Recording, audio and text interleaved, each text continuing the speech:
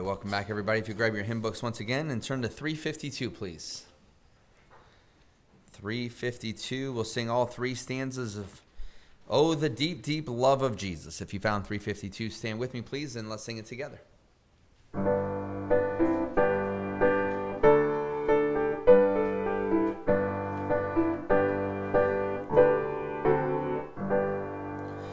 Oh, the deep, deep love of Jesus, vast, unmeasured, boundless, free, rolling as a mighty ocean in its fullness over me, underneath me, all around me is the current of thy love, leading onward, leading homeward to my glorious rest above. Oh, the deep, deep love of Jesus, spread his praise from shore to shore. How he loveth, ever loveth, changeth never, nevermore. How he watches o'er his loved ones, died to call them all his own. How for them he intercedeth, watcheth o'er them from the throne. Oh, the deep, deep love of Jesus, love of every love the best. 'Tis an ocean vast, a blessing, 'tis a haven sweet of rest. Oh, the deep, deep love of Jesus, 'tis a heaven of heavens to me, and it lifts me up to glory, for it lifts me up to thee. Now let's take our Bibles and turn to the book of Exodus, please. Book of Exodus, and find chapter 4. While you're turning, I want to let those of you who do not know, and those of you who read the email that I sent out, that Brother Steve's father passed away Wednesday or Tuesday, maybe, I can't remember, but it was in the middle of the week. And there's been a deterioration in his health. But he also, and I haven't gotten the complete details, there was a fire at his house, and he was burned rather badly, and thought that he would not live long, and then sure enough he didn't. So how much that all figured into it, I can't say. But the viewing is today, and the funeral is tomorrow. And I had planned to go, but Brother Steve thought it was actually maybe better for me not to be there I think because of all the religion that will be involved. His dad was a strongly Catholic, and so it's going to be at a Catholic church, and I don't think Steve particularly wanted me to be there. So we are not going. It's not personal. Just he didn't want me to have to endure it, I think is what Steve meant. So pray for Steve. This is difficult for him. Anytime you lose a parent, very difficult. And his dad was a very outstanding man. All the Belogas are highly intelligent people, and his dad was a very intelligent man and a very accomplished man in a lot of ways, but gave no attention or attendance to the gospel that Steve tried to speak to him of. So we pray for Steve and pray for all the family. I want to read to you a few verses here from Exodus 4, and you need to mark your place because we're going to be in Exodus a good bit this morning. But I want you to look with me in the 10th verse, and I'll set this in context when we come back. But I want you to see what Moses said as he prays to the Lord. So Exodus 4 and verse 10, and Moses said unto the Lord, O my Lord, I am not eloquent, neither heretofore, nor since you have spoken unto thy servant. But I am of slow speech and of a slow tongue. And the Lord said unto him, Who hath made man's mouth? Or who maketh the dumb, or the deaf, or the seeing, or the blind? Have not I, the Lord? Now therefore go, and I will be thy mouth, and will teach thee what thou shalt say. And he, that's Moses, said, O my Lord, send, I pray thee, by the hand of him whom thou wilt send. And the anger of the Lord was kindled against Moses, and he said, Is not Aaron the Levite thy brother? And I know that he can speak well. And also, behold, he cometh forth to meet thee, and when he seeth thee, he will be glad in his heart. Thou shalt speak unto him, and put words in his mouth, and I will be with thy mouth, and with his mouth, and I will teach you what you shall do. Well, let's pray together. Now, Lord, would you bless your word to our hearts? May we see Christ through the life of thy servant Aaron. May we have an understanding of our Lord Jesus Christ that we've never had before. May it be rich and deep, and may it be enlightening to our darkened hearts and minds. We do pray for the whole Beloga family, especially for Steve and Teresa in this hour and in these 2 days. Bring them back to us to worship with us. We thank you for all of your presence and your help in time of need. Through Christ Jesus our Lord. Amen.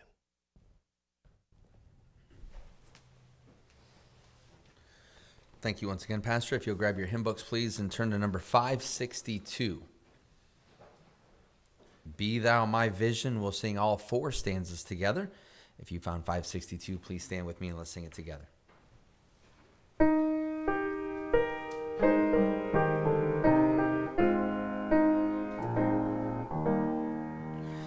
Be Thou my vision, O Lord of my heart, naught be all else to me save that thou art.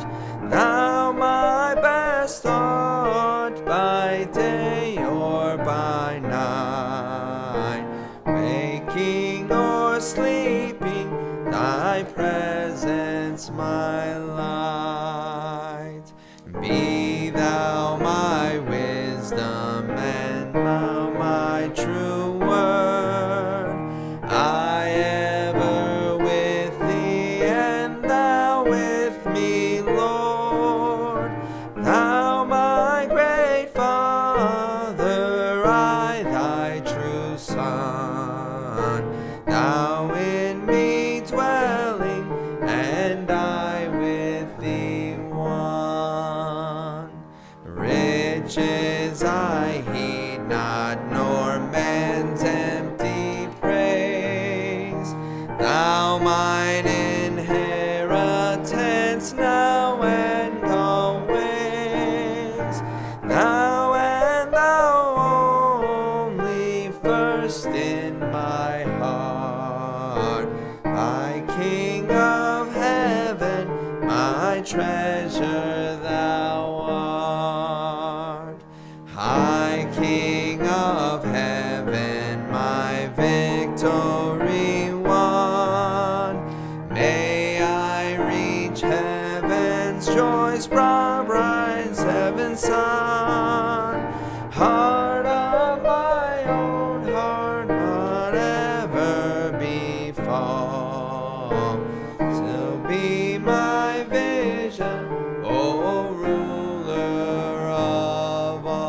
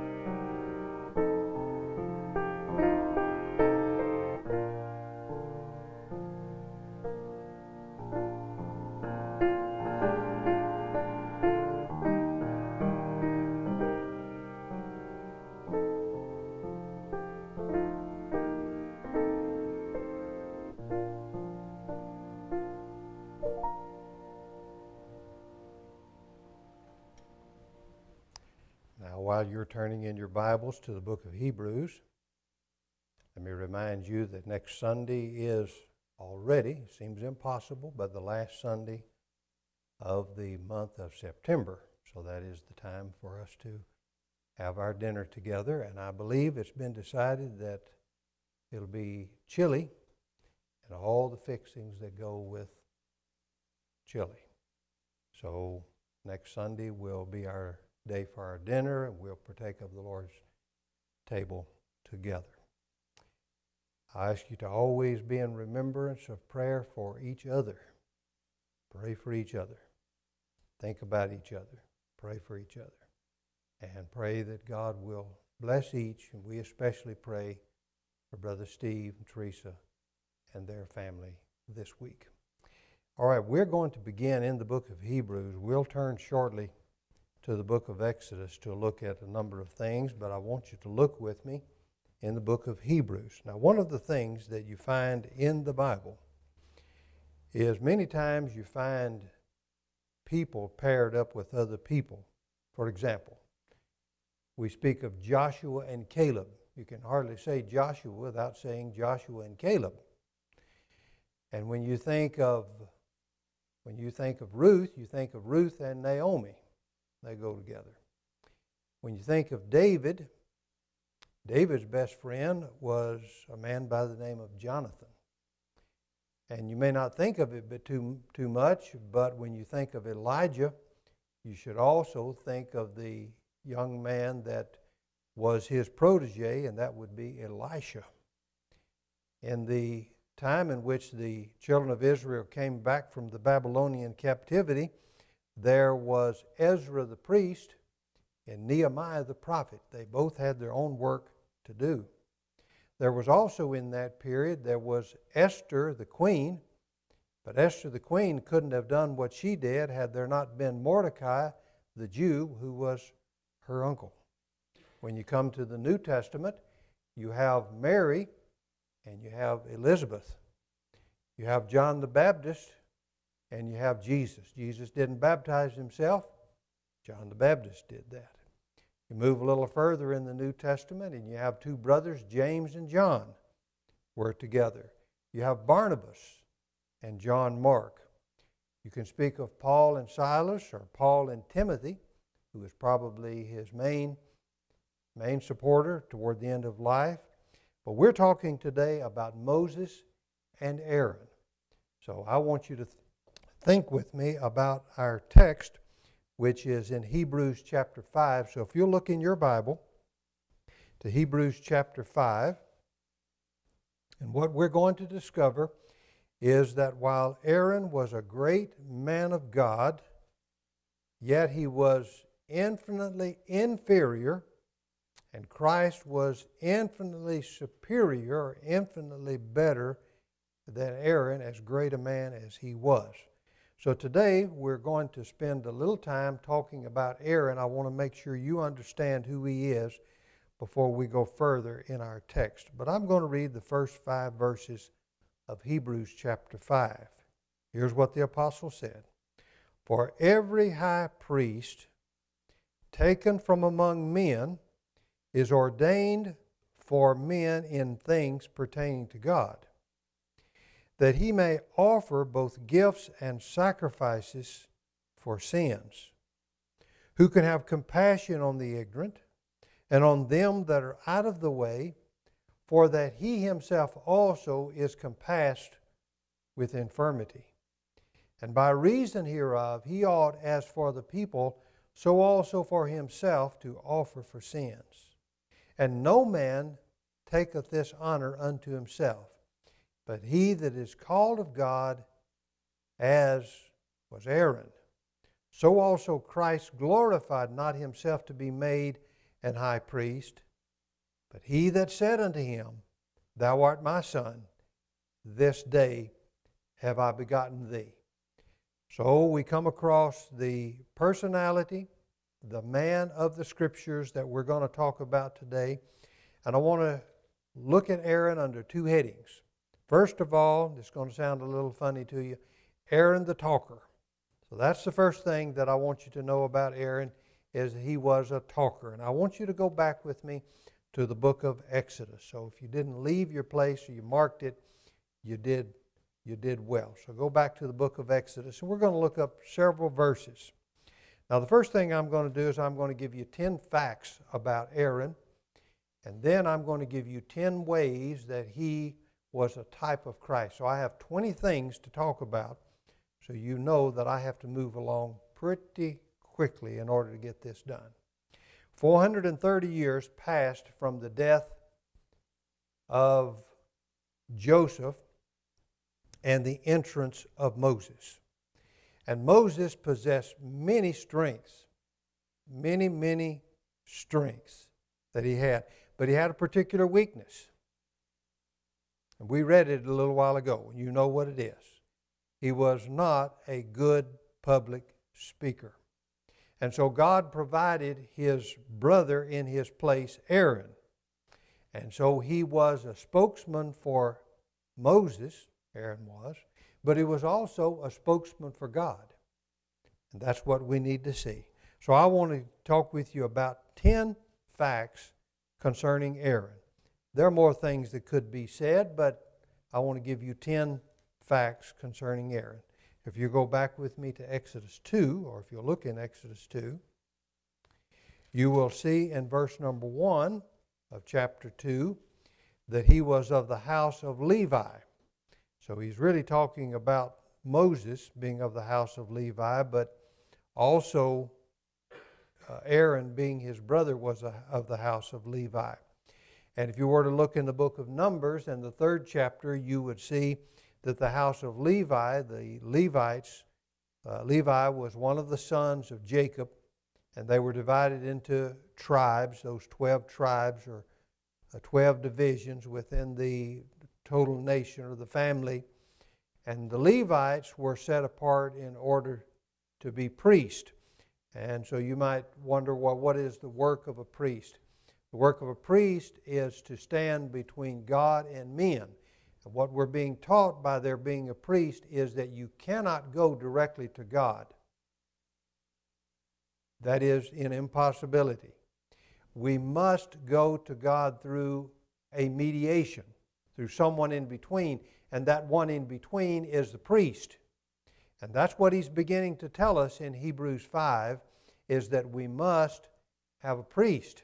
It's going to be a long section in the book of Hebrews, so that's what we're talking about. So this is the first thing. He appeals to Aaron to show that there had to be a priest. So that's the important thing about looking at where he descended from. He was of the descendant of the Levi tribe. The second thing was, if you look with me in chapter 4, place of our reading just a little while ago, not only was he of the tribe of Levi, but he's identified as a capable speaker. He's a talker. And so it tells us that Aaron, thy brother, he said, this is what God said to Moses in verse 14, the middle of the verse, I know that he can speak well. I know that he's able to speak well. Did you notice what he said before? Here's the way God addressed Moses. He said, who made God's mouth? I mean, who made man's mouth? God is saying, I made man's mouth. So I can make one to talk. I can make another so he cannot talk. He's telling us that he is sovereign. So because some can speak well and some can't, it doesn't mean anything other than God has made one with that ability and one without that ability. And so he raised up Aaron in order to be that spokesman for him. And what we know is that the Lord made them both. The third thing I want you to see is still in chapter 4, and if you look over to verse 27, and that is that he embraced Moses. So you need to kind of get a little background here. Moses had come onto the scene, and he was raised in the house of the Pharaoh. Very strong, powerful man. But when he saw that the Israelites were being mistreated, he killed one of the Egyptians. And he ran for his life, and he went to Midian, which would have been far away. And he lived in Midian for 40 years. Moses never thought he would come back home, I'm sure. He thought that this was it. Midian was his home, and he married someone and had a family, and that's where he was going to stay. But God intervened into his life and brought him back over to Egypt. And so God needed to bring and did bring Aaron and Moses together. And so that's what we read in verse 27 of chapter 4. And the Lord said to Aaron, "Go into the wilderness to meet Moses. Don't wait for him to come all the way to you. You go out into the wilderness and you meet him." And he went and met him in the mount of God, and he kissed him. And may I say to you, is that not also a picture of where God meets us? God meets us in the wilderness. God meets us in the wilderness of our being lost, and he brings us all the way home. And so here is Aaron, been separated his brother for these 40 years, but he goes to him, and they embraced, fell upon his neck, and he kissed him. Aaron didn't know that he was about to become such an important figure. He just knew that God had said to him, "Go out and meet your brother," and so that's what he did. And then the fourth thing that I want you to see is that he introduced Moses to the nation. Look down in verse 29.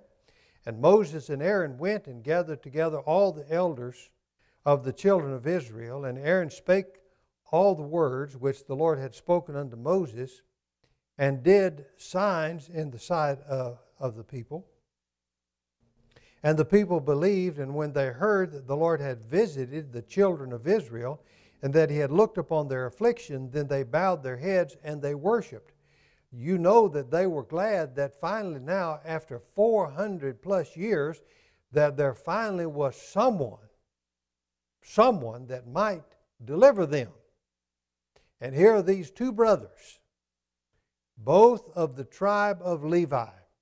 And both of them being raised up, they believed of God, and so they bowed their heads and they worshiped. Well, the next thing I want you to see, which would be the fifth thing that I want you to see, is over in chapter 7. Once this story begins to develop, there comes the conflict between Moses and Aaron and the house of the Pharaoh, and there are going to be 10 plagues. 10 is the number for completeness. And there are going to be 10 plagues that are going to be leveled against the Egyptians, and Aaron is going to be intricate to all of this process. So if you'll look with me, please, in the 7th chapter, and if you will look into verse number 19, this is the first of the plagues. Look in verse 19, chapter 7, "And the Lord spake unto Moses, say unto Aaron," so it wasn't that Moses couldn't talk, but just wasn't a good public speaker. "Say unto Aaron, take thy rod, stretch out thine hand upon the waters of Egypt, and upon their streams, and upon their rivers, and upon their ponds, and upon all their pools of water, that they may become blood, that there may be blood throughout all the land of Egypt, both in the vessels of wood and the vessels of stone." And Moses and Aaron did so, and the Lord, as the Lord commanded. And he lifted up the rod and smote the water that were in the river in the sight of Pharaoh, in the sight of the servants, and all the waters that were in the rivers turned to blood. Now, you people try to explain that away, but we believe what the Bible says. It wasn't just red, it was blood. Turned into blood. It was a miraculous, a terrible thing, but he turned this into blood. But there's Aaron. He is intricate in all of this. Again in chapter 8 and verse 6, and now they're going to be frogs. In verse 6, "And Aaron stretched out his hand over the waters of Egypt, and the frogs came up and covered the land of Egypt." Imagine frogs jumping everywhere, all over them. Frogs. And then if you look over in chapter 16, and 16 and 17, now we have lice, which would be the third of the plagues. "And the Lord said to Moses, say to Aaron, stretch out thy rod, smite the dust of the land, that it may become lice." So the dust just filled with lice. throughout all the land of Egypt, and they did so. And Aaron stretched out his hand with his rod, smote the dust of the earth, and it became lice in man and beast, and all the dust of the land became lice throughout all the land of Egypt. You couldn't walk anywhere without nasty little lice getting all over you. So he's instrumental in the 10 plagues. Then after they were released, so you go past the 10 plagues, and I want you to look, when they go past the 10 plagues, they get out into the wilderness, and there comes a war with the Amalekites. So turn with me to chapter 17. And this would be the 6th thing that I've said to you about Aaron. Look in chapter 17 and verse 12. And in this passage where they're fighting with the Amalekites, God has told Moses that he's to raise up both of his arms and hold his arms up. As long as his arms stayed up, they will prevail against the Amalekites. But when the arms begin to go down, they'll begin to lose the battle to the Amalekites. And so Moses, like any man, can only hold up his hands so long. So look what it says in chapter 17 and in verse 11. And it came to pass when Moses held up his hand, Israel prevailed. And when he let down his hand, Amalek prevailed. And Moses' hands were heavy. They took a stone and they put it under him. So he sat on that stone. And when he sat down, Aaron was on one side and Hur stay on the other side, both of his hands. One on one side, one on the other, and his hands were steady until the going down of the sun. And Joshua discomfited or defeated the Amalek and his people with the edge of the sword. And the Lord said unto Moses, write this for a memorial in a book and rehearse it in the ears of Joshua, for I will utterly put out the remembrance of Amalek from under the sun. And Moses built an altar and called the name of it Jehovah Nissi. Jehovah is attached to several different names. This means Jehovah is my miracle. So what he's showing to them is they won by the means of a miracle. So there is Aaron on the side of Moses holding up his hands. Then the 7th thing I want you to see, if you'll turn with me to Exodus 24. He accompanied Moses to Mount Sinai. So in 24, 1 and 2, and God said unto Moses, in verse 1, come up unto the Lord, thou and Aaron and Nadab and Abihu, that would be the sons of Aaron, and 70 of the elders of Israel, which Aaron would have been one of those 70 elders, and worship you afar off. And Moses alone shall come near the Lord, but they shall come not nigh, neither shall the people go up with him. Then go down to verse 9. Then went up Moses and Aaron and Nadab and Abihu and 70 of the elders of Israel, and they saw the God of Israel. And there was under his feet, as it were, a paved work of a sapphire stone, and as it were the body of heaven in his clearness. And upon the nobles of the children of Israel he laid not his hand. Also they saw God and did eat and drink. And so he accompanied him to Mount Sinai, where he is going to receive the 10 Commandments. Then I want you to look in chapter 28. And in chapter 28 we come to the 8th fact concerning him. And that is, he had special clothing. And it would be interesting for us to take time to go through all the different articles of clothing, but that would be a study unto itself. But if you'll look in chapter 28 and verse 1, and take thou unto thee Aaron thy brother, and his sons with him from among the children of Israel, that he may minister unto me in the priest office, Aaron, Nadab, Abihu, Eleazar, Ithamar, Aaron's sons. Thou shalt make holy garments for Aaron thy brother, for glory and for beauty. So he made these special clothing for him, which was to set him apart as the priest among the people. But Aaron also wasn't a perfect man. He showed weakness. And I want you to look with me in chapter 32. So this would be number 9. He showed weakness. Number 8 was he appointed him a priest, and he had distinctive clothing. Number 9 is he showed weakness. Moses is on Mount Sinai, and he's receiving the 10 Commandments. They didn't know how long he would be up there, but he was gone a lot longer than what the people thought. He was up there for 40 days. And so the people became weary, and they became upset, and they began to murmur.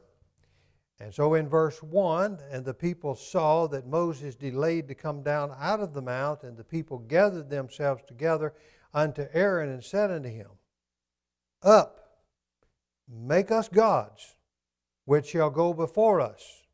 As for this Moses, the man that brought us up out of the land of Egypt, we wot not or know not what has become of him. Now what you want is Aaron to say, no, that we cannot do. You want him to put his foot down. He's a good talker, but he's not that strong. So here's what he said, verse 2. Break off all the gold earrings, which in the ears of your wives and your sons and your daughters, and bring them unto me. And the people broke off the golden earrings which were in their ears, and brought them unto Aaron. And he received them at their hand, and fashioned it with a graving tool, after he had made it a molten calf.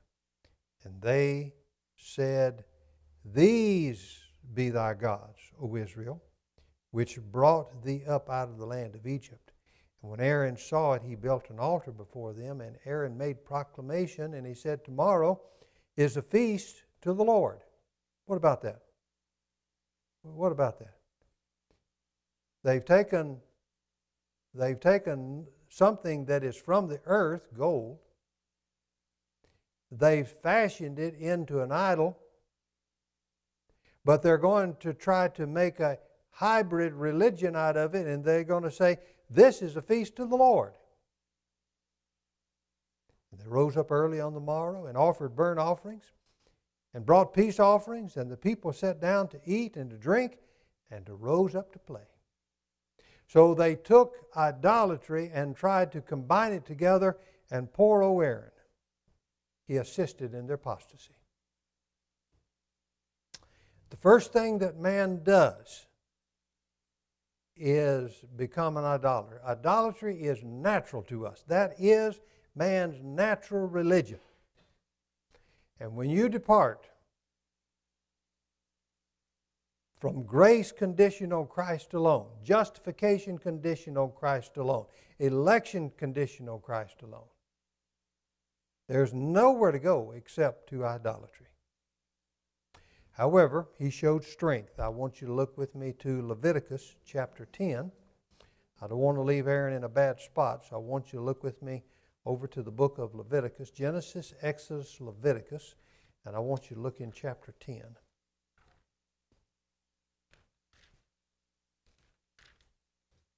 have to turn a lot of pages to get to these various places, but look in verse 1. He did show strength. And Nadab and Abihu, the sons of Aaron, took either of them his censer and put fire therein and put incense thereon and offered strange fire. By strange fire, it means fire that came from a place that God didn't intend for it to come from. It was supposed to come from under the altar. But they said, just any old fire will do. And so they took that strange fire. It says in verse 2 that went out, and there went out from the Lord and devoured them, killed them. And they died right before the Lord. And Moses said to Aaron, this is their daddy, this is it that the Lord spake. I will be sanctified in them that come nigh to me and before all the people, and I will be glorified. Here's his strength. Aaron held his peace. That's his strength. He bound to want to argue with God, fuss with God. Why did you do that? Why didn't you give him a second chance? But he held his peace. So that showed his strength. Now, Aaron the talker, let me talk with you about Aaron the type of Christ. I've got to move quickly. Not in his personal character, but his office as a priest. I'm just going to give these to you. We won't look all these things up, so I'll just give these to you. First of all, as a high priest, he wore beautiful clothing. And what it tells us in Exodus 28, verse 2 and 3, it was for glory and beauty and wisdom. And this prefigured Christ's glorious person. It also says in that passage, number 2, to consecrate him or to sanctify him. And that means to set apart. And this prefigured Christ who was sanctified or set apart for his work. He came into this world for a particular work, and that work had to be accomplished or he wasn't God. So that's the first thing. He wore beautiful clothing, set apart to picture him as Christ. Second thing, as high priest, he was anointed with oil. We read of that in Leviticus chapter 8 and verse 12. And this is a picture of the Holy Spirit upon Christ. Oil in the Scripture is a type of Christ. As it says in Luke chapter 4 and verse 18, the Spirit of the Lord is upon me. So Christ was not upon this earth by himself. The Spirit of God was upon him. And he was upon me, he said, to preach the gospel. So the Spirit of God was upon him. So that oil upon Aaron was a type of the Spirit of God upon the Lord Jesus Christ. Here's the third thing. As a high priest, he put his hands on the head of the sacrifice's head. So they took a goat, and they took that goat and brought him to be sacrificed. And before he was sacrificed, he laid his hands upon him. Now, you know what that's a picture of, as well as I do. That pictured the imputation of sin to the scapegoat. And who was our scapegoat? That's Christ. Where was our sin put? Our sin was put upon Christ in the most literal and real and actual sense. God took the sin of His people when Christ was sacrificed and put it to the body and the soul of Christ. He didn't become a sinner, but He came inseparable from the sin. And so God looked upon Him, and He was the scapegoat, the bearer of the sin of His people by imputation. That's what that's a picture of. Here's the fourth thing that I want you to see. As a high priest, He offered a sacrifice. In Leviticus 3 and 2 and 16:11, and this prefigured propitiation. Propitiation, such an important doctrine, and throughout the Old Testament it's called an atonement. But He offered that sacrifice, and it prefigured the propitiation of Christ. It tells us that Christ was set forth to be the propitiation, and that is the satisfaction. Here's the fifth thing I want you to see. As high priest, He sprinkled blood upon the mercy seat. In Leviticus 3, 2 and following, and also in chapter 16 and 14 and following, sprinkled upon the mercy seat. Won't take time to describe the mercy seat, but that's that place of gold setting up on the Ark of the Covenant. And what did that prefigure but the imputation of righteousness?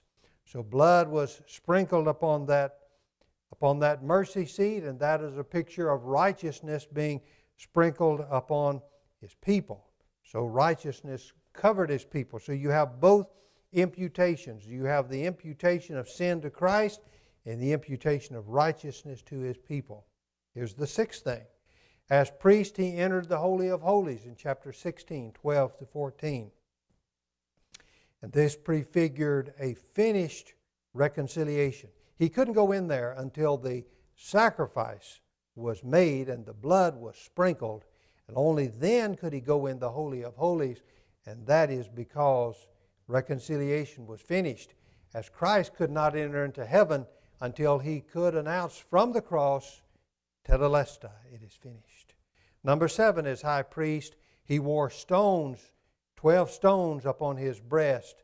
Those 12 stones typified the 12 tribes of Israel. This prefigures the definite redemption. That's in Exodus 12 and 21.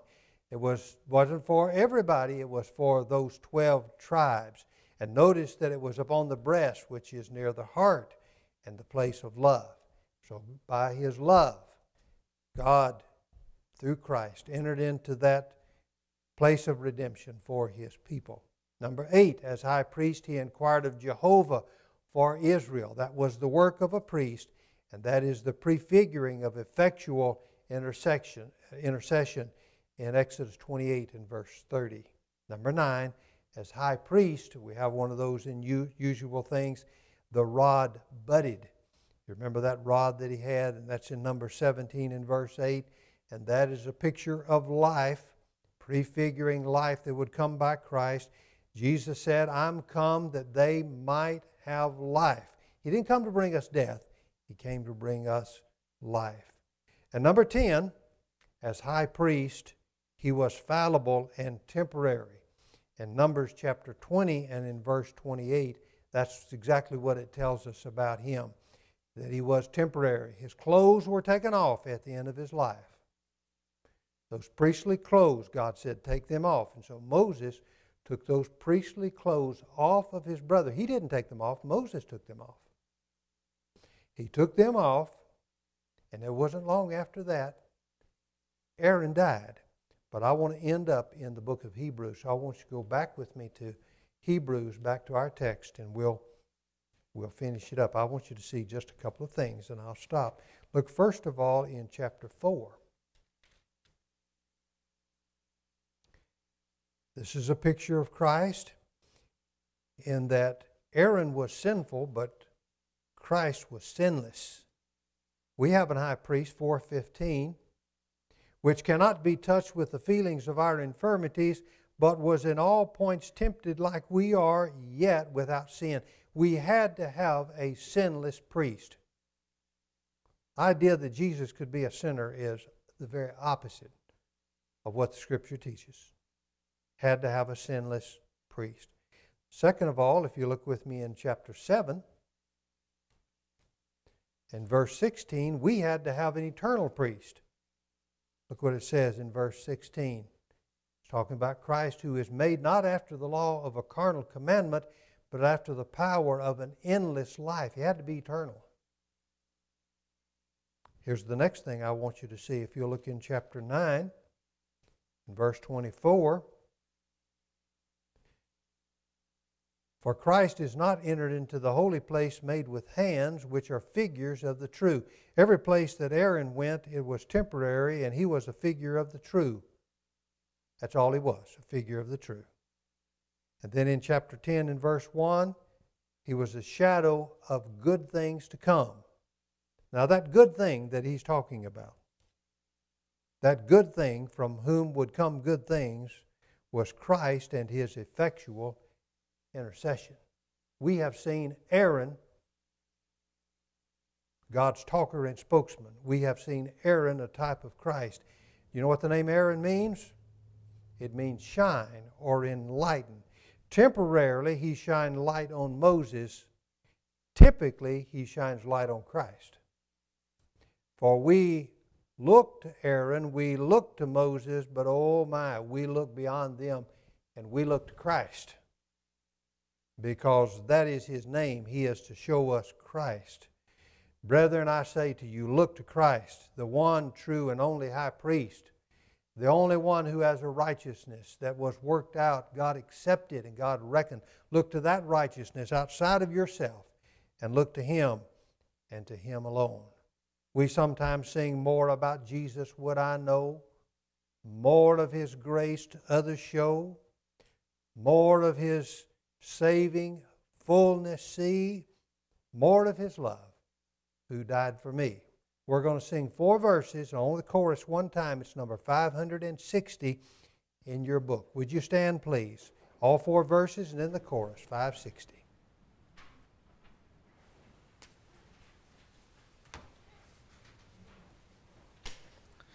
Number 560, let's stand together, please.